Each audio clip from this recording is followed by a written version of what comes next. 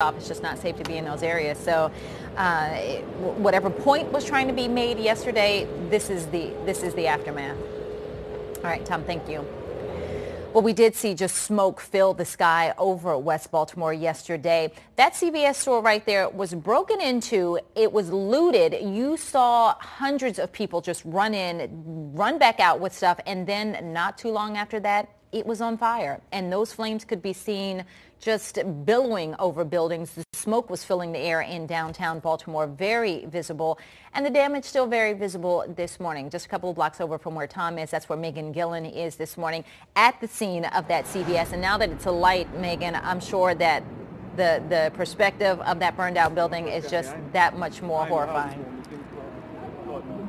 The building is horrible. I'm going to show you something a lot more positive, Patrice. You know, when we were watching that CVS on fire yesterday, people were mad. They were angry. They didn't want to see their city this way. And I'll tell you what, there's a group of people out here trying to make sure that the city is not going to be viewed in that light. We've got Maxwell here and we've got Jason. You guys hit the street early this morning. When we got here, this intersection of North Ave and Pennsylvania Ave was covered with debris, with lotion, with lip gloss from CVS, just stuff. You guys came out here, why?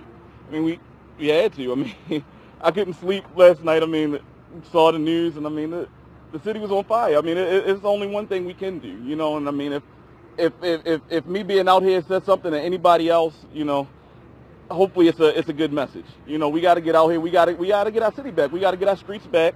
This is our city. You know, I don't care what happens, the good, the bad, the ugly. This is our city, and we need to stand up and take our city back. How do we do that? Everybody has a neighbor, everybody has a friend, whatever's going on. I mean, say something positive, spread a positive word, get out there, sweep in front of your own block. Pick up some trash. Tell a kid that you see walking down the street, you know, go back in the house if you're about to do something crazy. You know, this is our city. I mean, we have to unite right now. I don't care who you are, what you are. We have to stand together as a people and unite for one cause. I mean, we're all equal citizens under the law. I don't care if we need protection from the criminal element, if we need protection from unruly cops, if we need protection from the mayor's office if they're doing something they're not supposed to be doing. Whatever the case, we all need equal protection under the law. We're all equal citizens here. Maxwell, you were talking about take our streets back, take our city back too. What do you think happened? How do you think we got to this point where you're looking out and seeing all this? They're very frustrated here. A lot of things is being said, nothing being done. Everybody want to do a campaign. Nobody's changing anything. Change here, up here in Baltimore. There's two Baltimores. We have an inner city and we have an outer city. Change some things up here. When I go downtown, there's a whole different Baltimore. The people who were, you know, at the CVS, which we'll show you the scene, Patrice, you talked about what it's going to look like in the daylight. Not very pretty out here. The people who came and looted this CVS and burnt this CVS down, why do you think they did this? Are they upset with the political things going on right now and the investigation in Freddie Gray, or was this totally separate and people taking advantage of the situation? Many things, many things. Freddie Gray was just something that, one of the things that just really turned the fire up. I mean, there's so many things, so much happening with the police department here. There's no communication with the community, with the police department. I'm not upset with them. All of them not bad cops. You have some good cops. I mean, I've been on both sides of the law. One time I couldn't stand in front of them and work. I used to be running from them. Yeah. Now I'm out here this morning. I mean, like Jason said, we got to take our city back.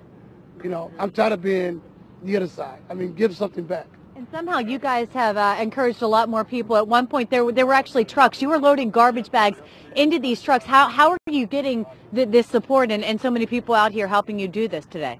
I mean, we just came out here. I mean, there goes another truck. Even the city trucks are coming in now. I mean, you know, you guys are reporting the story. I mean, you're reporting the good stuff. We just came out here and started working.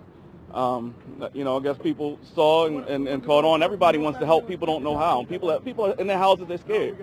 People don't know that they can come out. They don't know that it is safe to come out and reclaim our streets. You know, and that's what we need. I'm out here so hopefully somebody can look out their window and say, you know what, I need to get out there. You know, it's safe. We need to do something. Well, be careful. I know you're heading to Fulton Avenue next. Yeah. All right. Thank you guys very much for your time this morning and talking with us.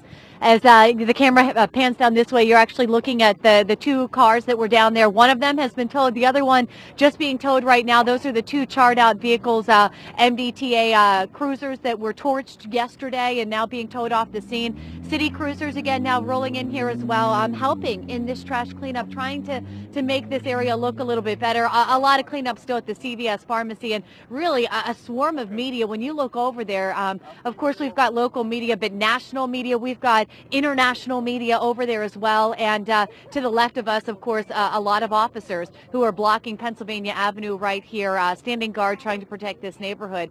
Patrice, this is how things are looking out here this morning. Back to you.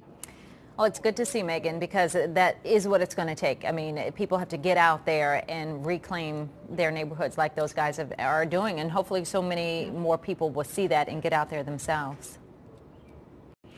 Well, Fox 45 will have continuing coverage of the Freddie Gray investigation as it develops. More still to come on that this week for sure.